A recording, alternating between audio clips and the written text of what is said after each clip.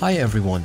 In this video I will show you how to use the Cubase 14 score editor to create and edit simple scores. We'll cover the basics, fix common issues and customize the layout for a clean export. Let's get started.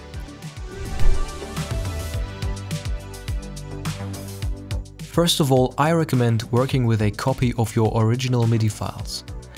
The reason is that it's easy to accidentally delete or change MIDI notes in the score editor. To be safe, always work with a copy.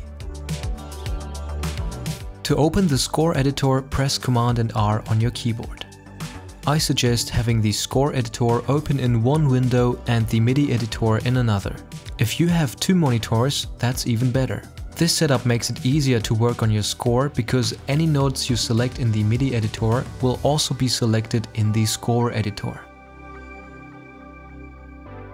I also recommend working in the page mode, but not in the full screen mode, so you can immediately see how your score will look when you export it. You can switch to the page mode in the top left corner of the score editor.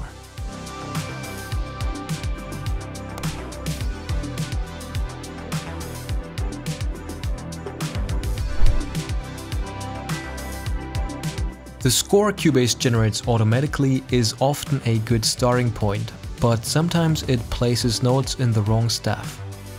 For example, all the notes that I played with my left hand should be in the lower staff, but Cubase placed some of these C notes in the upper staff. You can't just drag these notes down, so here's how to fix it. Select all the notes that are in the wrong staff, go back to the score editor, and go to Score, Cross Staff, and move to staff below. Now the notes are correctly placed. If you have to do this often, I recommend setting up a shortcut for moving notes between staffs. Go to Edit, Key Commands. Search for Staff and create shortcuts for Move to Staff Below and Move to Staff Above.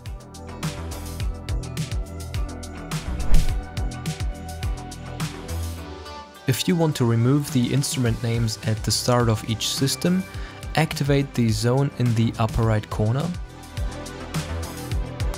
Go to Settings, Staves and Systems. Disable staff labels on first and subsequent systems.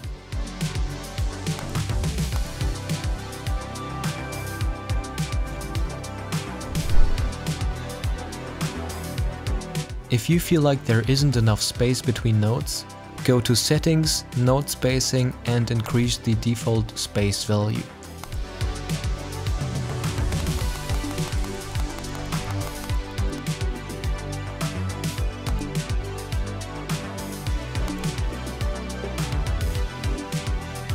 Alternatively, set a fixed number of bars per system in Settings, Staffs and Systems.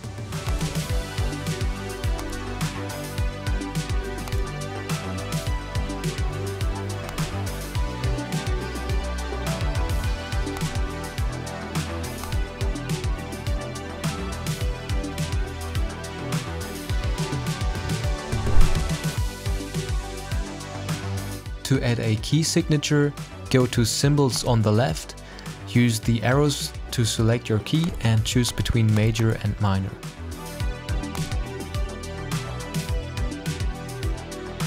Click the key signature symbol once and place it at the beginning of the system. The key will apply to the entire score.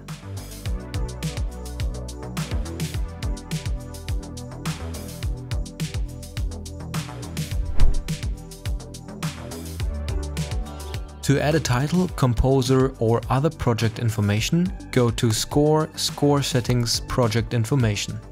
Enter your title, lyricist, composer and copyright information. If you want to add this information later in a PDF editor, just leave these fields blank or replace the text with a space.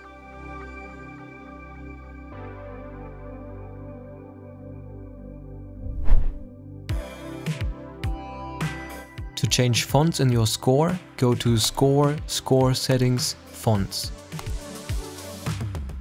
Choose a music font and a text font that you like. Feel free to experiment until you find the right style for your score.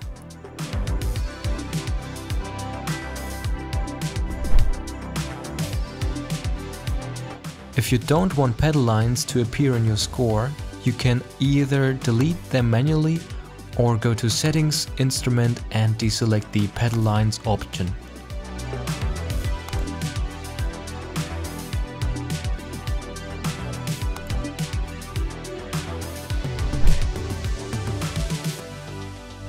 You might notice light blue bar numbers in your score. They won't be printed, so you don't need to worry about them. However, the black bar numbers above each system will be printed. Unfortunately, I haven't found a way to disable them in Cubase yet. My workaround is to export the score and then use a white pencil tool in a PDF editor to paint over those numbers.